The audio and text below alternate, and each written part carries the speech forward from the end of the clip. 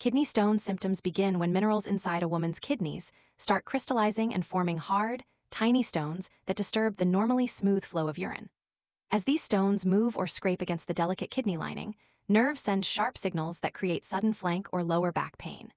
The ureter, a narrow tube that drains urine to the bladder, tries to push the stone downward, triggering powerful spasms and waves of cramping discomfort.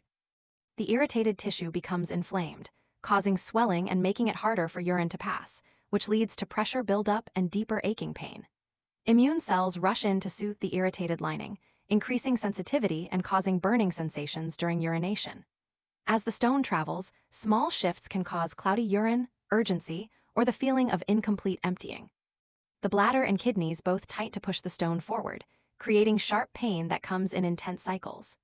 Once the stone finally reaches the bladder, the pressure decreases and the body begins restoring calm flow, reducing pain as normal filtration returns.